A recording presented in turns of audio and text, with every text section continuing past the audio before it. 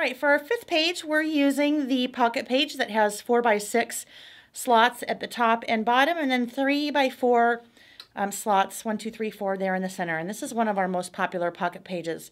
So you can see how easily this page came together. We inserted 2 4x6 photos, 2 3x4 photos, a couple of cards and elements, and so forth. So some of you may be thinking 4x6, that's obvious. How do I get a 3x4 photo? Well, there are a couple ways to do that. One, you can cut your 4x6 photo in half, but two, well, actually there's 3 different ways. Cut your 4x6 photo in half.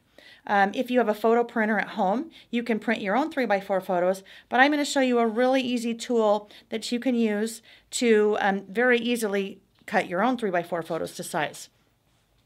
And what we're looking at here, this is one of our photo crops.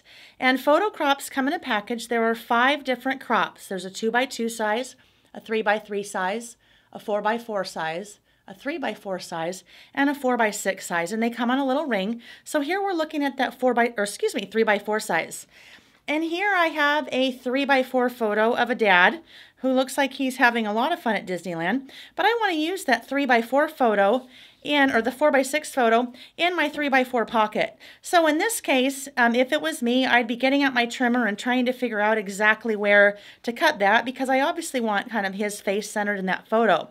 With the photo crops, I don't need to worry about getting out my trimmer. All I'm going to do is take that photo crop and slide it over that photo until I find exactly where I want it to center, and then I can cut from there. So you'll notice that that plastic's kind of an opaque plastic, so it makes it very easy for me to see through it. And then I'm just going to grab my scissors here, and you can notice that I'm holding with my left hand that photo crop, and I'm holding on fairly tightly with my thumb just to make sure that that doesn't move out of place.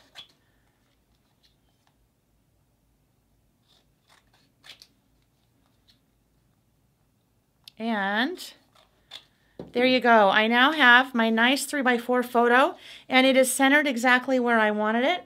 And from here, all I have to do is take my pocket page, and I'm going to slide that photo